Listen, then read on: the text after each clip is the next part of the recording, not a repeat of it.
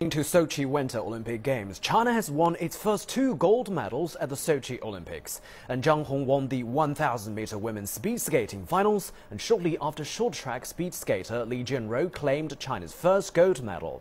Li triumphed in the women's 500 meters after all the other competitors crashed. The 27-year-old started from the outermost lane and was quickly distanced before pace setter Park Song-hee of South Korea was caught in a clash between Britain's Elise Christie and Arianna Fontana of Italy at the first band.